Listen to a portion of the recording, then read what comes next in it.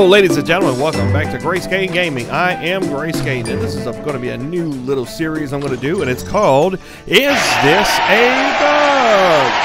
And our very first bug comes from a Sharu on the Ylands forum, and it reads, I recently experienced that if I place sand or gravel, not by pressing V, but adding on a flat ground, I'm able to build a small tower yielding 10 to 17 of the same resource, even if I had just one in my inventory after mining it.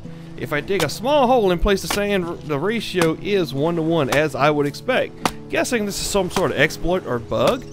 So basically what he's saying is he's able to take some sand, put it in his hotbar, equip it off of his hotbar, and then trying to place it as normal. But when he tries to place it as normal, and he holds down his mouse button, he's able to create some kind of weird snake looking thing, just like you see in the video here. It doesn't happen every time, and it only seems to happen with sand. So Mr. Asharu, thank you for bringing that to attention, and you sir have Gracekain's seal of approval. It is a bug. And thank you guys for tuning in for Gracekain's first ever episode of Is This a Bug? And I'll talk to you guys later.